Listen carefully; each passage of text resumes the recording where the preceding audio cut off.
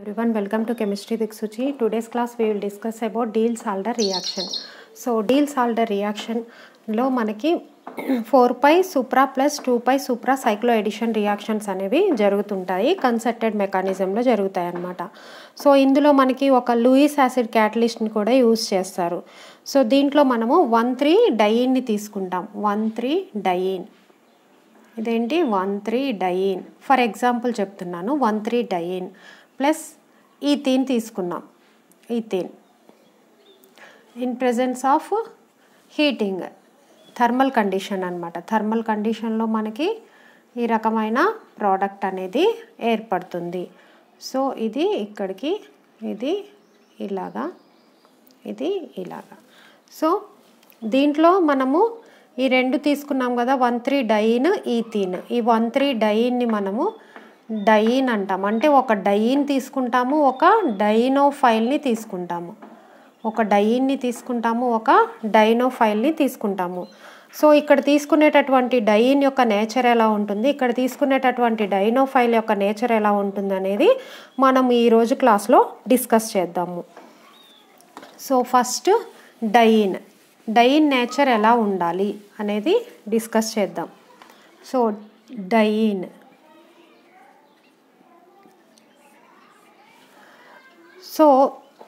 డయీన్ ఎప్పుడు కూడా ఎలా ఉండాలంటే సిస్ ఫామ్లో ఉండాలి, సిస్ కాన్ఫిగరేషన్లో ఉండాలి. Very important.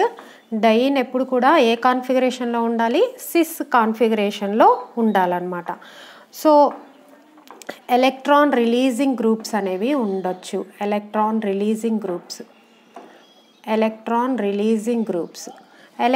రిలీజింగ్ గ్రూప్స్ కానీ డయీన్ మీద ఉన్నట్లయితే అవి మోర్ రియాక్టివ్ అన్నమాట.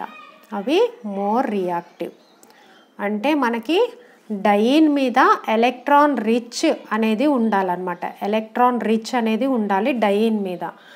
సో డైనోఫైల్ మీద ఎలక్ట్రాన్ డెఫిషియెంట్ ఉండాలి. ఇక్కడ ఏముండాలి, ఎలక్ట్రాన్ రిచ్ ఉండాలి. అదేవిధంగా ఎలక్ట్రాన్ రిలీజింగ్ గ్రూప్స్ ఏమైనా అటాచ్ అయి ఉంటే డయీన్కి అవి మోర్ రియాక్టివ్గా ఉంటాయన్నమాట. సో ఇప్పుడు చూద్దాము సిస్ ఫామ్ ఎలా ఉంటుంది, ట్రాన్స్ ఫామ్ ఎలా ఉంటుంది అనేది ఒకసారి చూద్దాం.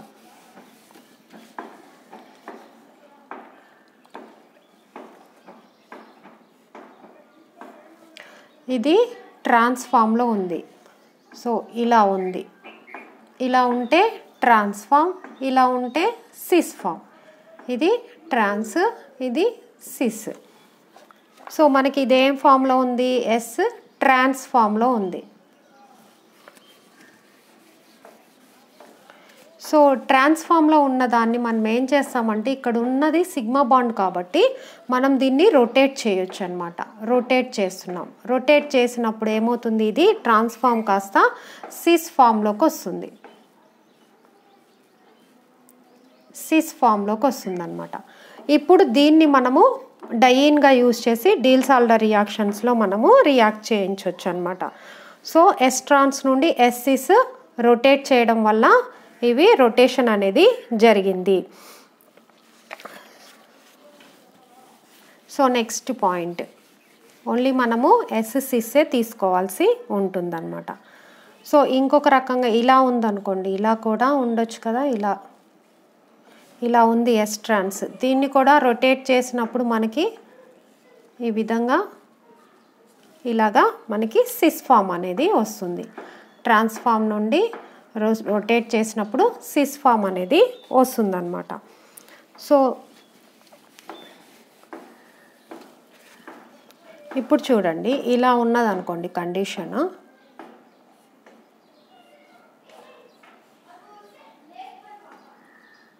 ఇలా ఉంది కండిషన్. ఇది కూడా ట్రాన్స్ఫామ్లో ఉంది చూడండి, ఇది ట్రాన్స్ఫామ్లో ఉంది.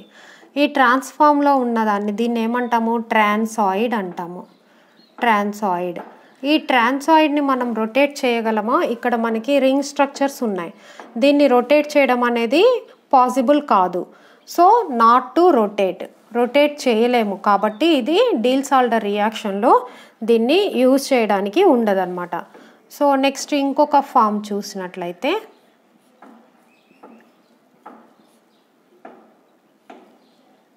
సో ఇది కూడా ట్రాన్స్ ఫామ్లో ఉంది చూడండి, ఇది కూడా ట్రాన్స్ఫామ్లో ఉంది. ఇది కూడా ఒక ట్రాన్సైడ్ అనమాట. దీన్ని కూడా రొటేట్ చేయడానికి వీలు లేదు. రొటేషన్ అనేది ఇక్కడ కూడా కుదరదు కాబట్టి దీన్ని కూడా డీల్స్ ఆల్డర్ రియాక్షన్లో దీన్ని కూడా మనము యూజ్ చేయము. ఇది ట్రాన్స్ఫామ్లో ఉంది. సో ఎందుకు ట్రాన్స్ఫామ్లో ఉంటే మనం యూజ్ చేయలేము అంటే, మనకి ఇది ట్రాన్స్ఫామ్లో ఉండి మనకి ఏం జరుగుతుందంటే సిమ్మెట్రీ అనేది పాసిబుల్ కాదు. మనం ఏం చేస్తాము, మనము 4+2 సైక్లో ఎడిషన్లో మిక్సింగ్ ఆఫ్ ఆర్బిటాల్స్ని మిక్స్ చేస్తూ ఉంటాం అన్నమాట. అది కూడా ఇక్కడ మనకి కుదరదు అనమాట. సో ట్రాన్స్ఫామ్లో ఉండేవి మోర్ స్టేబుల్గా ఉంటాయి కాబట్టి ఇక్కడ మనకి డీల్స్ ఆల్డర్ రియాక్షన్స్ అనేవి possible కావన్నమాట. So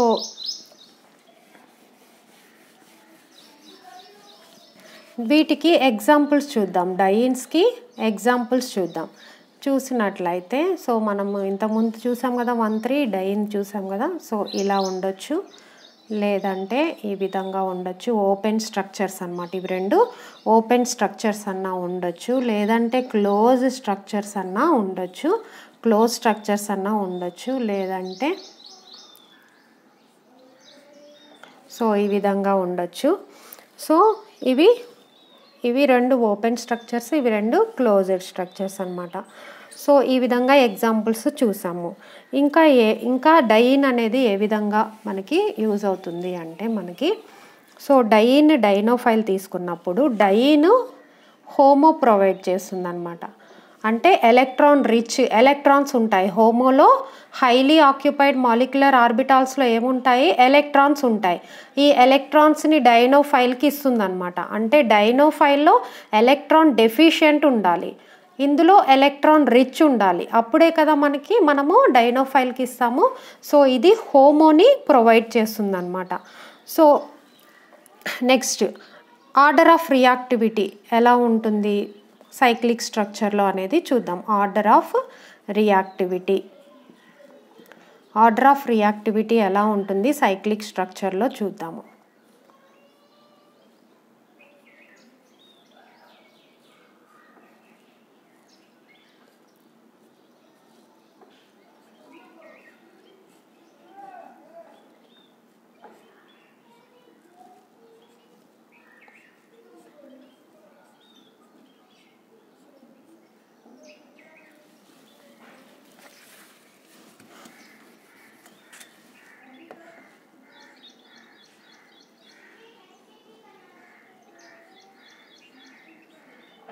so order of reactivity అనేది ఈ విధంగా ఉంటుందన్నమాట. దీనికి ఇది ఎక్కువ రియాక్టివ్గా ఉంటుంది. మనకి స్ట్రక్చర్ పెరిగే కొద్దీ మనకి రియాక్టివిటీ అనేది కొంచెం తగ్గుతూ ఉంటుందన్నమాట.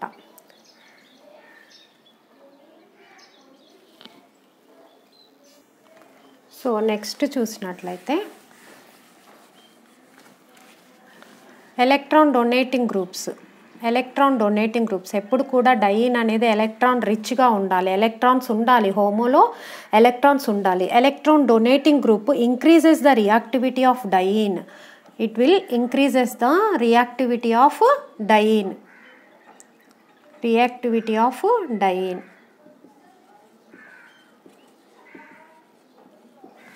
So electron donating groups for example మనం చూసినట్లయితే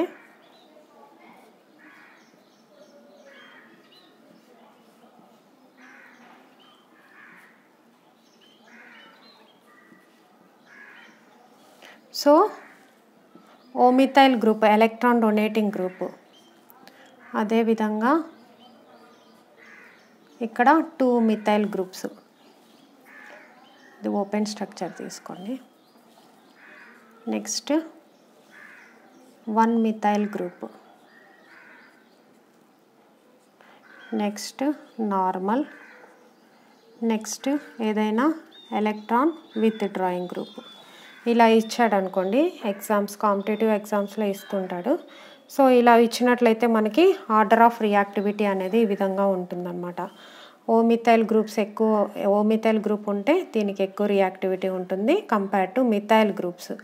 సో ఇక్కడ నథింగ్, ఇక్కడ ఎలక్ట్రాన్ విత్ డ్రాయింగ్ గ్రూప్ ఉంది. సో ఈ విధమైనటువంటి ఆర్డర్ అనేది ఉంటుంది. నెక్స్ట్ నెక్స్ట్ చూసినట్లయితే సో ఈ విధంగా మనకి డైన్ అనేది ఉంది. ఇక్కడ ఒక గ్రూప్ ఉంటుంది, ఇక్కడ ఒక గ్రూప్ ఉంటుంది. అదేవిధంగా ఇది ఒక డైన్ అనుకోండి, ఇక్కడ ఒక గ్రూపు, ఇక్కడ ఒక గ్రూప్ అటాచ్ చేయబడి ఉందనుకోండి. ఇక్కడ ఏవైతే బల్కీ గ్రూప్స్ అటాచ్ చేయబడి ఉన్నాయో, ఇక్కడ బల్కీ గ్రూప్స్ అటాచ్ చేయబడి ఉన్నాయో ఇది ఆటోమేటిక్గా ఏమవుతుందంటే ట్రాన్స్ఫామ్లోకి వెళ్ళిపోతుంది. ఇక్కడ బల్కీ గ్రూప్స్ ఉన్నాయి, సిస్ ఫామ్లో ఉండదు, అది ట్రాన్స్లోకి చేంజ్ అయిపోతుంది అనమాట. ఇక్కడ సిస్ ఫామ్ అనేది ఉండదు, ట్రాన్స్లోకి చేంజ్ అయిపోతుంది. సో ఇక్కడ బల్కీ గ్రూప్స్ ఉన్నాయి అనుకోండి, ఈ ప్లేస్లో బల్కీ గ్రూప్స్ ఉన్నట్లయితే స్టేబుల్ సిస్ స్ట్రక్చర్ అనేది ఉంటుంది, స్టేబుల్ ఫామ్లో ఉంటుంది. సిస్ కన్ఫర్మేషన్ సిస్ ఫామ్ అనేది స్టేబుల్గా ఉంటుంది ఇక్కడ ఉంటే బల్కీ గ్రూప్స్. అదే ఇక్కడ ఉన్నాయి అనుకోండి, అది వెంటనే ఏం చేస్తుంది, స్టెబిలిటీ కోసం ట్రాన్స్ఫామ్లోకి వెళ్ళిపోతుంది అనమాట. ట్రాన్స్ఫామ్లో ఉంటే మనము డీల్స్ ఆల్డర్ రియాక్షన్లో ఇది పార్టిసిపేట్ చేయలేదు.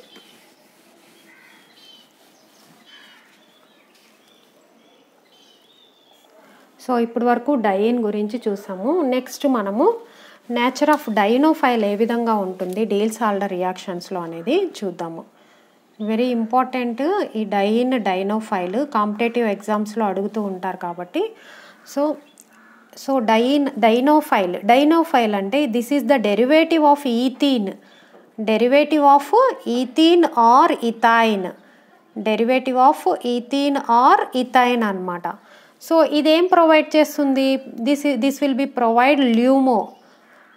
సో ల్యూమోని ప్రొవైడ్ చేస్తుంది, dyne homo, డైనోఫైల్ ల్యూమో.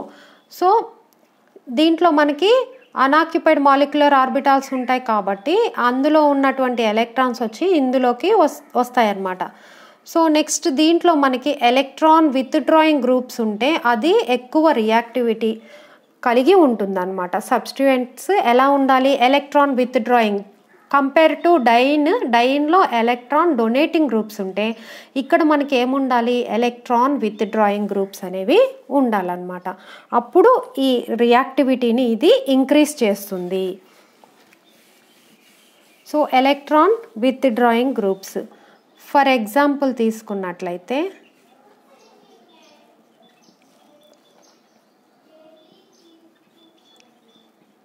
So electron withdrawing groups ఉన్నట్లయితే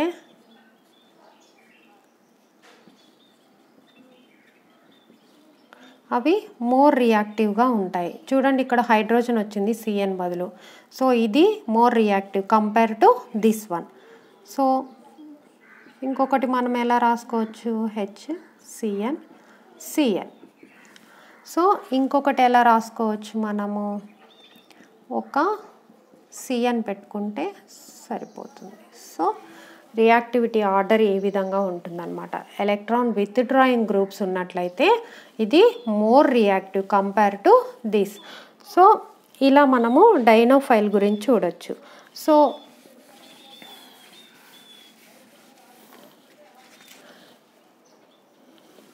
సో స్టీరియోకెమిస్ట్రీ అనేది ఫస్ట్ మనము హోమో, దేని యొక్క హోమో చూస్తున్నాము, డైన్ యొక్క హోమో చూసినట్లయితే డైన్ యొక్క హోమోలో ఎలక్ట్రాన్ రిచ్ అనేది ఉంటుందన్నమాట.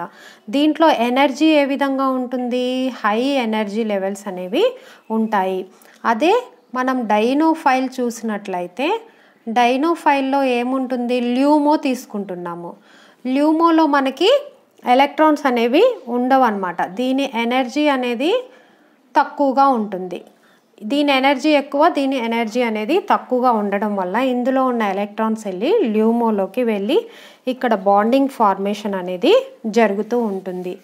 సో ఈ విధంగా మనము డైనోఫైల్స్, డైన్ యొక్క నేచర్ని మనము చూసాము. సో డైనోఫైల్స్లో ఎగ్జాంపుల్స్ చూద్దాం. సో ఈథీన్ ఇది మనకు తెలుసు. నెక్స్ట్ ఇంకా ఎగ్జాంపుల్స్ చూద్దాం.